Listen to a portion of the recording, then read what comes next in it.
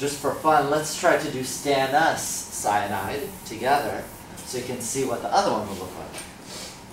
Stannous would be tin 2 plus cyanide. So that would be SnCN2. So that's the second one I wrote is stannous cyanide or tin 2 cyanide. Alright, let's try some more.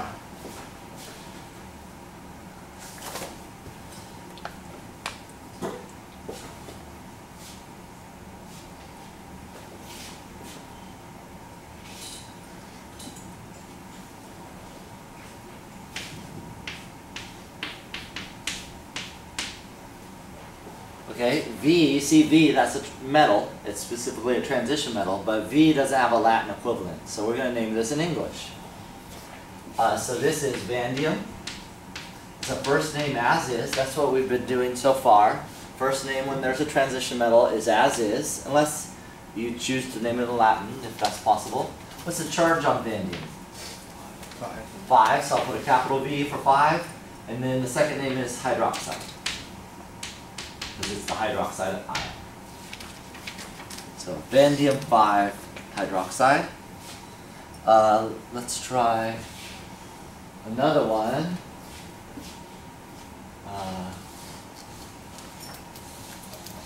Okay, let's do FeC2O4.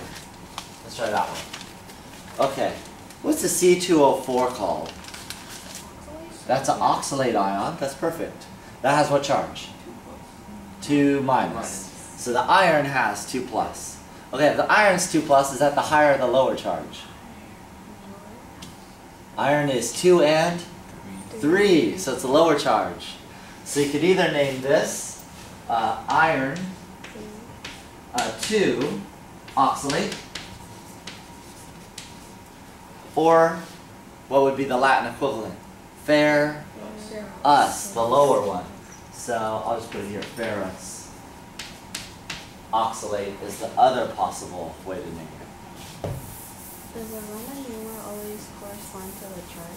Yeah, the Roman numeral is the oxidation state of the metal, definitely. Yeah, that's what we're indicating. So because it can have, transition metals can have more than one. How's that feeling on these? You want to do more ionics? It doesn't matter if everyone else does. Anybody else want to do more ionics? Totally fine with me. Sure, I'll do a few more. Let's see how we're feeling. Let's get crazier, I guess.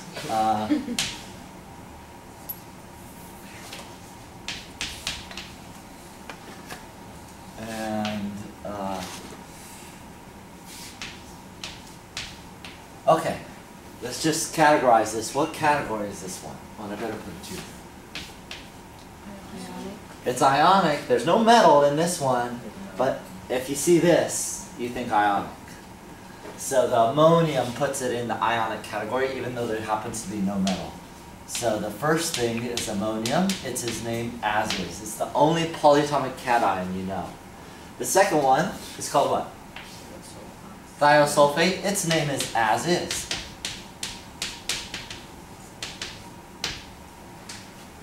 Okay, so first and last name go down as is. Let's try a couple more. Let's do,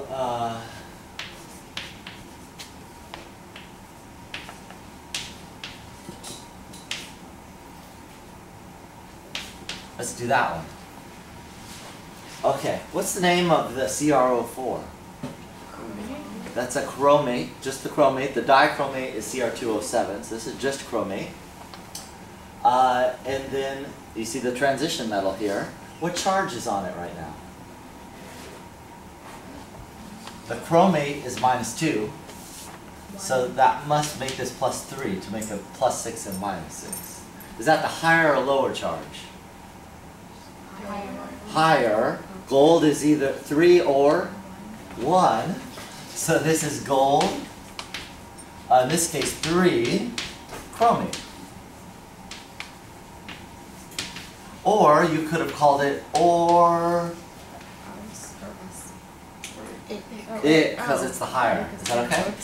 Auric chromate or gold 3 chromate. Let's see if I can come up with another one.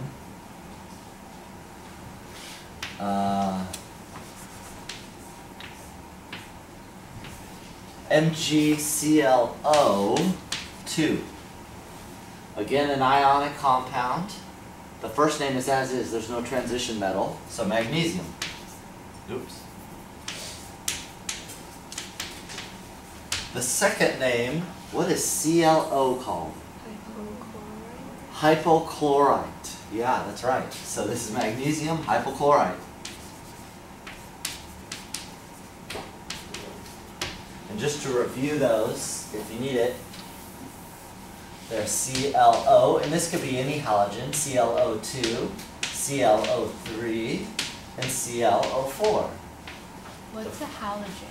A halogen is anything in the 7th or 17th, depending on your perspective, column on the periodic table. So fluorine, chlorine, bromine, iodine, acetine, I guess would theoretically go in there, but there's less than an ounce of acetine known on the earth. So it's not very common. But the first one, so this could be a fluorine or bromine or whatever.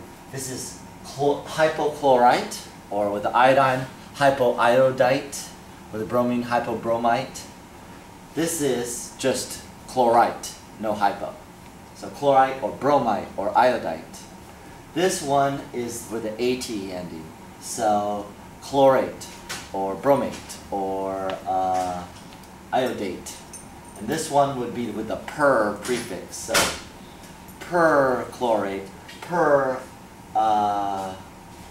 iodate, or per bromate. Is that okay? Yeah.